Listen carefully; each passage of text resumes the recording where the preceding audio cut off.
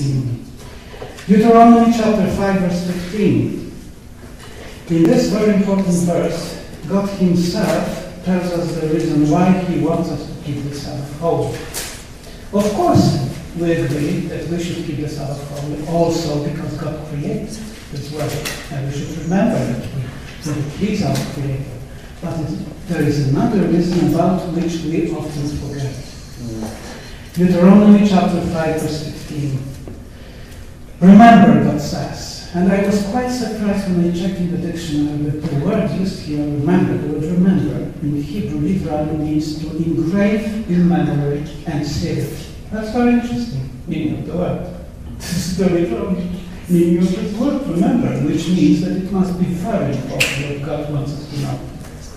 So he says, remember, or engrave in your memory and seal it. That you were slaves in Egypt, and that the Lord your God brought you out of there with a mighty hand and an outstretched arm. Therefore, this is the reason why your Lord your God has commanded you to observe the Sabbath day. What was the reason God wanted Israel to keep the Sabbath? Because He gave them freedom from slavery. And this is exactly the same reason God wants us to keep the Sabbath day today. So if we paraphrase the same text, we could read it in this way. Remember or engrave in your mind and seal it, because it's extremely important that you were condemned to death, slave of sin, because Egypt in the Bible stands for what? For sin, of course. And that the Lord your God brought you out of that slavery of sin and death with a mighty hand and an outstretched on the cross, we can say. Therefore, this is the reason the Lord your God has commanded you to observe the Sabbath day. So God gave us the Sabbath that we may remember that Jesus set us free from slavery of sin, death, and condemnation. Let us move now to the Gospel of Luke chapter 13. Knowing the true meaning of the Sabbath, now we can easily understand why did Jesus love to set sinners free from condemnation, death, and sin, especially on what day? Not on Sunday, but on the Sabbath day. For example, in the 13th chapter of the Gospel of Luke, we read about a woman who was enslaved by Satan for 18 long years. And in verse 12, we read, when Jesus saw her, he called her forward and said to her, Woman, you are set free from your infirmity, or from your slavery, say. But because Jesus set her free from her infirmity, from her slavery on the Sabbath day, the hypocritical Jews condemned him. And what answer did Jesus give them? Verse 15 and 16. The Lord answered, You hypocrites, doesn't each of you on the Sabbath untie his ox or donkey from the stall and lead it out to give it water? Then should not this woman, the daughter of Abraham, whom Satan has kept bound for 18 long years, be set free on the Sabbath day? Why did Jesus suggest that this woman who was enslaved by Satan for such a long time should be set free from her slavery, especially on what day? On Sabbath day. Because Sabbath is the memorial of gospel of freedom. Now it's time to finish, but before we close, let me read for you the final quotation from my favorite commentary to the book of Hebrews, written by Pastor Jack Sequeira. And I have to tell you something about it, because recently Al sent me an email reminding me about the web page created by UC Pines Institute and Dr. Agatha Trash. And I have to tell you that I had the privilege in 1990 to stay for a whole week in the UC Pines Institute, listening to Dr. Agatha Trash and her husband Calvin. We have lectures, of course, but at the same time they invited also Pastor Sequeira. So every day for 7 weeks, in the morning, in the evening, I had a great privilege to listen to him preach on the book of Romans and justification by faith. And I have to tell you honestly, never before, nor after, I felt such a great influence of Holy Spirit. It was such as if Holy Spirit wanted to tell me, this is the reason I brought you here in Poland. Just listen to it carefully, study it, and bring it back to your country. And I have to tell you that it was very hard to leave the country after only 1 year, to leave the country of milk and money, and go back to Poland, which was under communism.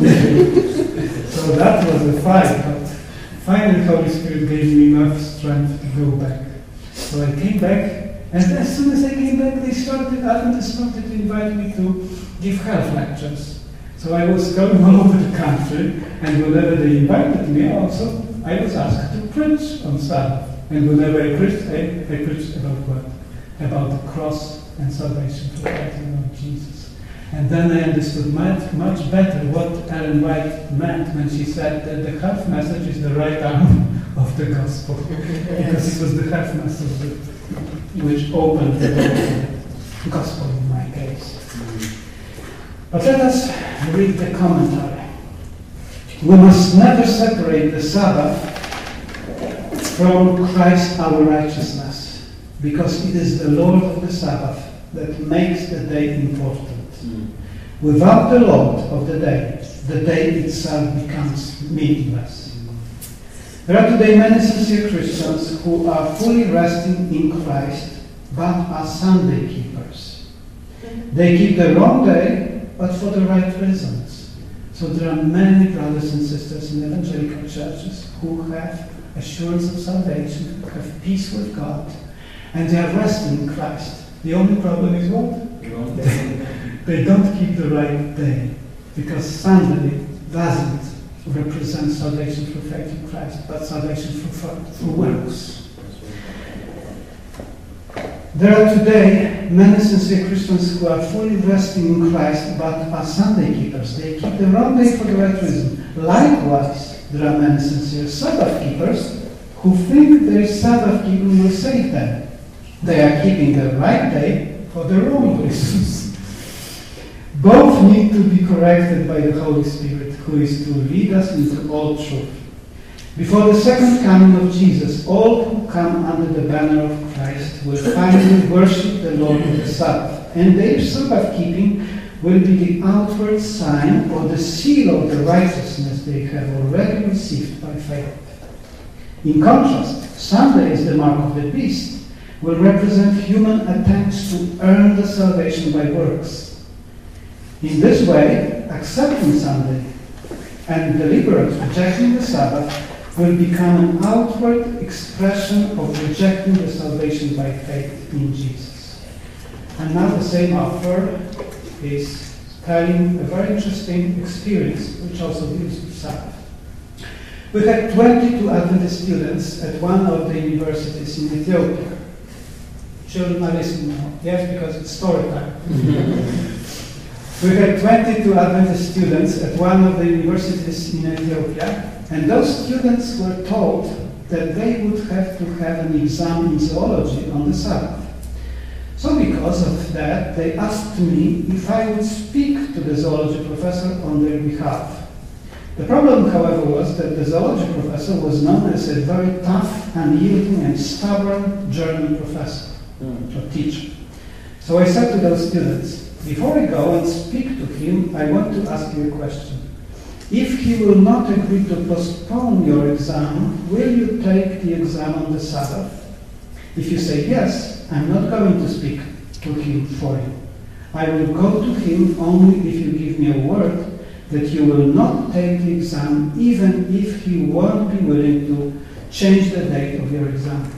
Now, in Africa, only the cream of the crop goes to university. So any person who gives up university is regarded in Africa as the greatest fool in all the world.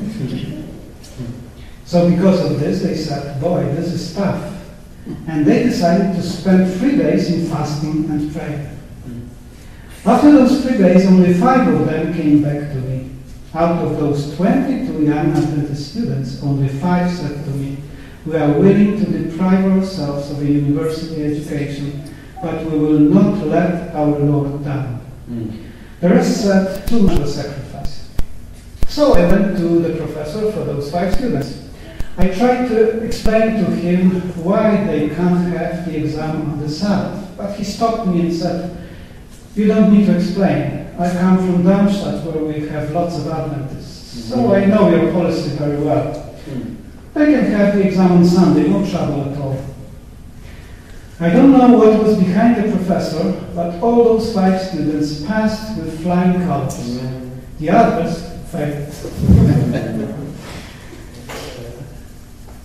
Whether the professor did it deliberately or not, I don't know, but he never penalized those 5 who decided to not break the 4th commandment, regardless of the consequences. And later, this Sunday evening professor said to me, "I wish we had students that were as loyal to Christ as these 5. Well, we all know very well that soon we will have to go through the final Sabbath test. And Satan will do his best to stop us from keeping the Sabbath holy. Not because of pain, but because of the truth which is behind this day. The truth about the gospel and the revelation of the greatest agape love of God. So who among us will pass this great final test? The answer is found in the book of Revelation, chapter 7, verses 13 to 17. Then one of the elders answered, saying to me, "These who are clothed in the white robes, who are they? And where have they come from?" I said to him, "My Lord, you know." And he said to me, "These are the ones who come out of the great tribulation, and they have washed their robes and made them white in the blood of the Lamb. For this reason, they are before the throne, for this reason, because they allowed God to white their robes in the blood of the Lamb. For this reason, they are before the throne of God."